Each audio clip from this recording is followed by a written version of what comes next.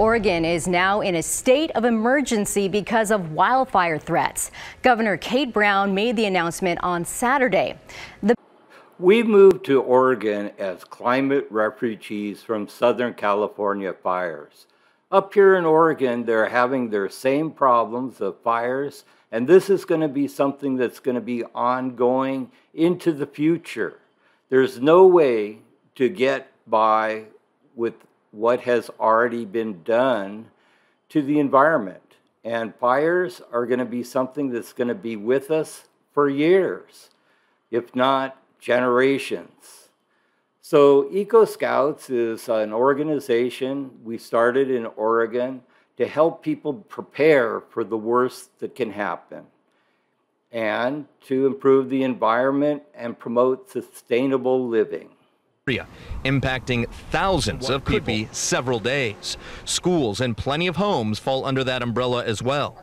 Allison Dobsha of PGE explains the company's call to cut power. We definitely don't take the decision lightly to shut off power to anyone. We're really doing this in these high-risk fire conditions in order to mitigate those risks.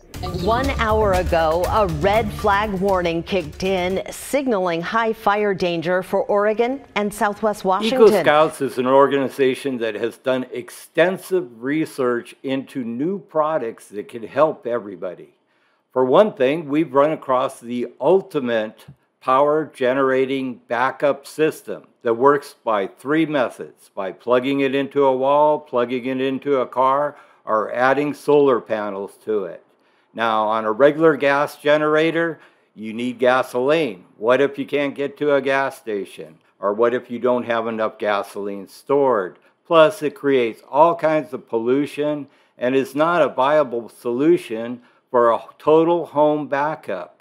We've discovered generating systems that are very simple and powerful that could power just your devices to tying into your own home grid and giving you a total backup solution for any home or an RV on raw land, or power wherever you need it, whether you're working your land for construction or just need a power source to take with you.